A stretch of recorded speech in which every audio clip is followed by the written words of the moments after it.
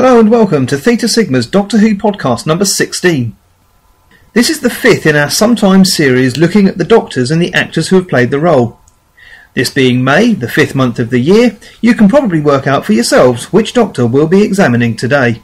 Welcome aboard. I'm the Doctor, or will be if this regeneration works out. Peter Davison was born Peter M.G. Moffat on the 13th of April 1951. And is best known for his roles as Tristan Farnan in the television show All Creatures Great and Small, and as the fifth incarnation of the Doctor, which he played from 1981 to 1984.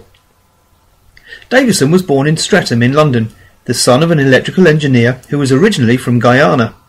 The family then moved to Knapp Hill in Surrey, and during this time Davison was a member of an amateur theatre company called the Byfleet Players. Before becoming an actor, he gained 3 O-levels at Winston Churchill School in Woking in Surrey, and then had several odd jobs, including a stint as a mortuary attendant and a Hoffman Press operator. Davison studied at the Central School of Speech and Drama. His first job was as an actor and assistant stage manager at the Nottingham Playhouse. He took the stage name Peter Davison to avoid confusion with the actor and director Peter Moffat, with whom Davison later worked. His first television work was in 1975, an episode of the children's science fiction programme called The Tomorrow People, alongside American actress Sandra Dickinson, whom he married in 1978. Davison portrayed an alien named Elmer, often tortured with tickling boots, under the control of his sister and his mother, also known as the Mama. In the mid-1970s, during a lull in his acting career, Davison spent 18 months working in a tax office in Twickenham. In 1976, he was offered a permanent role in the 13-part TV miniseries Love for Lydia, opposite young Jeremy Irons. The series was broadcast on ITV the following year. In 1978, Davison's performance as the youthfully mischievous Tristan Farnan in All Creatures Great and Small made him a household name. Davison himself has said that he was mainly cast in that role because he looked as if he could be Robert Hardy's younger brother. Davison and his wife composed and performed the theme tunes to Button Moon, a children's TV programme broadcast in the 1980s, and also Mixed Blessings, a sitcom broadcast on ITV in 1978. He subsequently appeared alongside Dickinson as the dish of the day in the television version of The Hitchhiker's Guide to the Galaxy in 1981, whose producers considered it humorous for an actor known for playing a veterinary surgeon to appear as a cow. The couple had a daughter, Georgia Moffat, in 1984. But sadly they divorced in 1994. Davison has also appeared in several British sitcoms, including Holding the Fort and Sink or Swim, as well as appearing in other dramatic roles. In 1981, Davison signed a contract to play the Doctor for 3 years, succeeding Tom Baker, and, at age 29, was at the time the youngest actor to have played the lead role, a record he retained for nearly 30 years, until Matt Smith took the role in 2009 at the age of 26. Attracting such a high-profile actor as Davison was as much of a coup for the programme's producers as getting the role was for Davison. But he didn't renew his contract because he feared being typecast. Second Doctor actor Patrick Troughton had recommended to Davison that he leave the role after 3 years, and Davison followed this advice. The Fifth Doctor encountered many of the Doctor's best-known adversaries, including Daleks and Cybermen. In 1982, Davison lent his name to 2 series of short stories published by Arrow. The 2 were Peter Davison's Book of Alien Monsters and Peter Davison's Book of Aliens, which both featured a photograph of him on the cover. Davison did in fact return to play the Fifth Doctor in 1993 in the multi-Doctor charity special Dimensions in Time, and in the 1997 video game Destiny of the Doctors. And he continues to reprise the role in a series of audio plays by Big Finish. He returned once again to play the Doctor on screen in Time Crash, a special episode written by Stephen Moffat for Children in Need. In the episode, the Fifth Doctor met the 10th Doctor, played by Davison's future son-in-law David Tennant. In 2012, Davison expressed further interest in returning to the role of the Doctor for the series' 50th anniversary. However, as we all now know, that won't be happening. After Davison left the Doctor in 1984, he didn't work on another popular series until 1986, when he played Dr. Stephen Dacre in A Very Peculiar Practice. Davison also played the lead in Campion, a series based on the period whodunits of Marjorie Allingham. This and the opportunity to play Tristan Farnan again in 1985 and 1990 kept Davison busy until the early 1990s, when he gradually faded then from the public eye. He continued to appear occasionally on television, including playing the leads in Fiddler's 3 and Harnessing Peacocks, and an appearance on the American show Magnum P.I. In 1994 and 95 he co-starred in the British sitcom Ain't Misbehavin'. Then in 1995 he presented Heavenly Bodies, a 6-part series about astronomy, broadcast on BBC One. With a variety of roles in between time, it wasn't until 2000 that Davison returned in another major role, that of David Braithwaite in At Home with the Braithwaites. A man is the sum of his memories, you know, a Time Lord even more so. But what of the Fifth Doctor himself? The Fifth Doctor era was notable for a back-to-basics attitude, in which silly humour and, to an extent, horror was kept to a minimum, and more scientific accuracy was encouraged by the producer John Nathan Turner. It was at times a darker and grittier series, in part for seeing the death of one of his companions, Adric. It was also notable for the reintroduction of many of the Time Lord's enemies, such as the Master, the Cybermen, Omega, the Black and White Guardians, and the Silurians. The Fourth Doctor's regeneration into the Fifth was problematic, and nearly failed, with the Doctor briefly taking on personality aspects from his 4 previous incarnations. After recovering in Castrovalva, he continued his travels with Tegan Jovanka, Nyssa and Adric.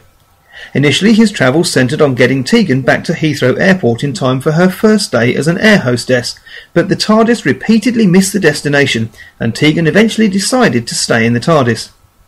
After trips to the future and the past, encountering villains such as the Monarch and the Mara, the Fifth Doctor was confronted with tragedy when Adric died trying to stop a space freighter from crashing into prehistoric Earth.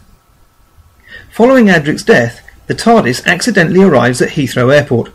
Here the Doctor and Nyssa left Tegan, assuming that she would want to stay there, when in reality she wanted to stay on board the TARDIS.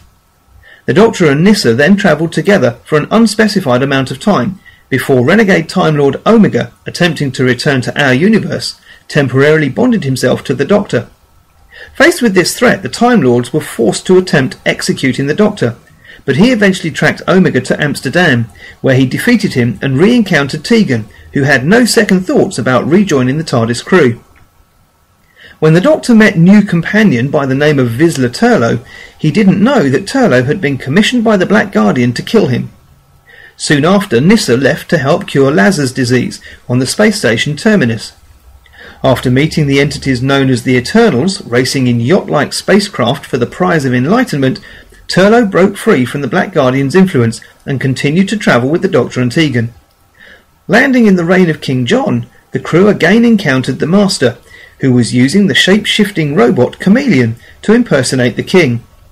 However, the Doctor helps Chameleon to regain his free will, and the robot joined him in his travels.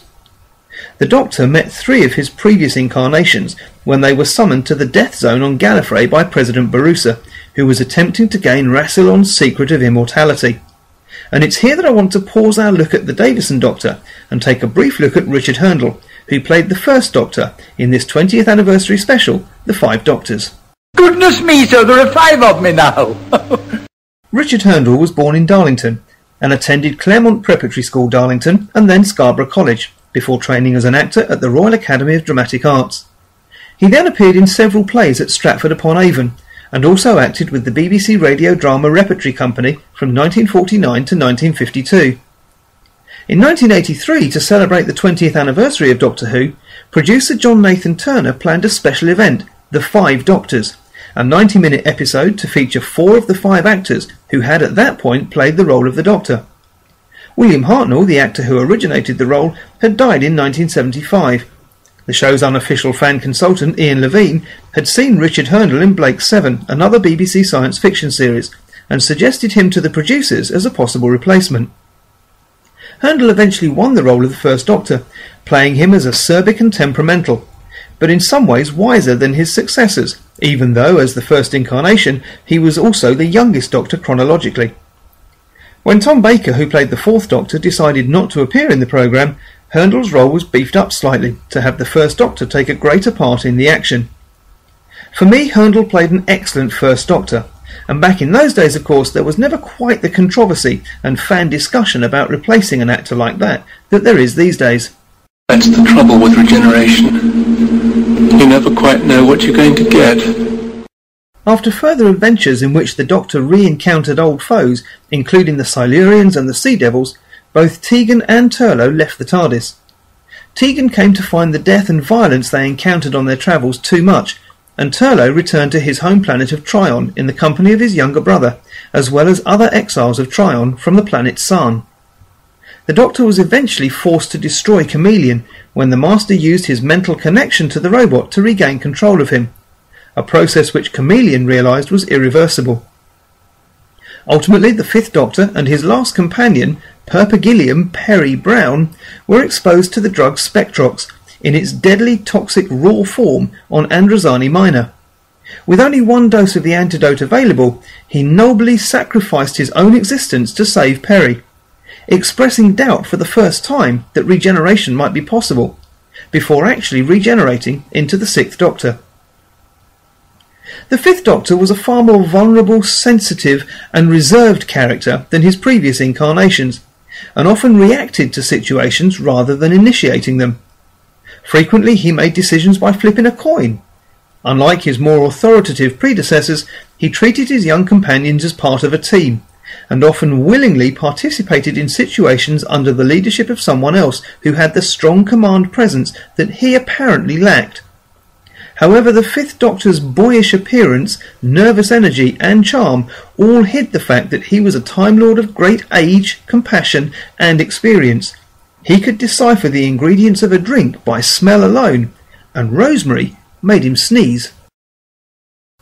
As always, if you have any feedback, please feel free to share it on this post, or you can email me at respectthething@gmail.com. That's all one word and all lowercase, respectthething@gmail.com. So until next time... Well, goodbye, my boy. You did quite well. Quite well. It's reassuring to know that my future is in safe hands.